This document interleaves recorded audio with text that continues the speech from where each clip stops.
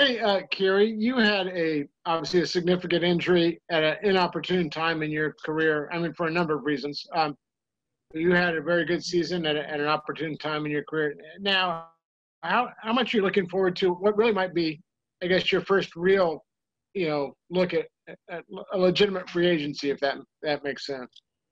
You put a lot of work into it, so like as a professional, you always want to see the rewards of the work that you put in. So I'm looking forward to the off season, that kind of thing. But just really focused on this week right now and just trying to finish off strong, and it's gonna take care of itself later.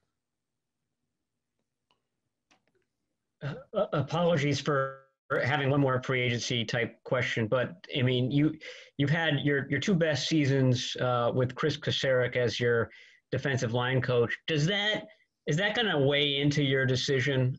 Where does that rank in your criteria as far as what you're thinking about in terms of free agency?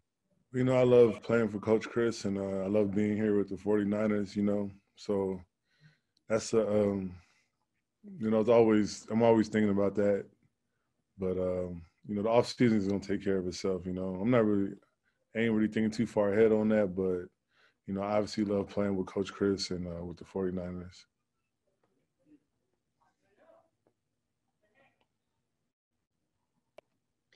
As far as this season, I don't know if you knew exactly how much inside versus outside you were going to play, but the way it's turned out, is that entirely different than what the plan was moving into the season? I mean, what was your estimate of what the percentage of plays that you'd be rushing from defensive tackle was going to be? We had some unforeseen circumstances, kind of pushed me outside. I've always considered myself a D lineman, so I trained that way. So I was always prepared to rush outside or inside. Hey, Kerry, when you look at your 2016 season and this season, have you, I don't know, have your sacks come in much the same way as far as the same style?